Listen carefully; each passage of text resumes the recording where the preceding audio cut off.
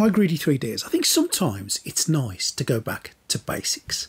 The 3D printing game can be a really difficult, complicated, frustrating world, but we can create some absolute masterpieces with time, effort, work, and hours and hours and hours and hours of painting, printing, and doing all the things we do to create those creations. But let's remember why we started in 3D printing. Let's just take it back to when we first got into it. Now what I want to do today is just show you one simple model that I made, which took me right back to when I first started. This was an FDM print that I made with no supports.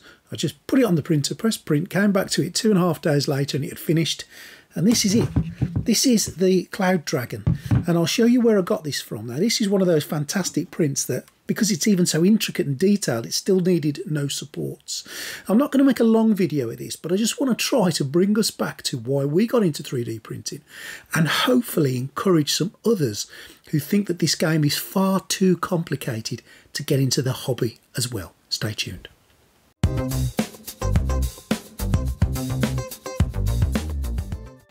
Now this incredible supportless dragon can be found on Cults 3D, and I think I paid about just over £3 for it, but worth every single penny. So I popped it onto my Viper and it got it going. Yes, we've got some stringing issues on this Viper, and I'm going to do another video on that at some point in the future, but it's printing cleanly. We just looked past that little bit of stringing and that did come off really easy post-process. But there we go, it's done.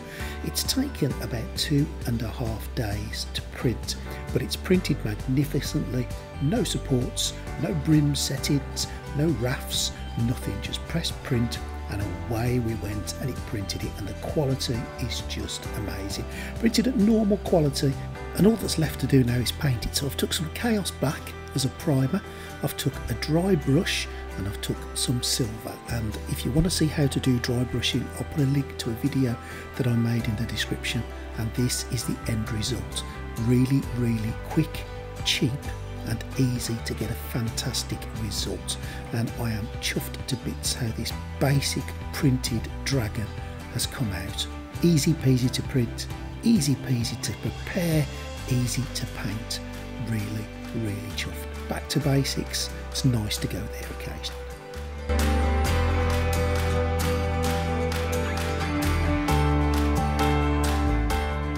I hope you found that interesting today, and I hope that took you back to when you first started in the hobby. And I'd quite like to hear about your experience of when you first started.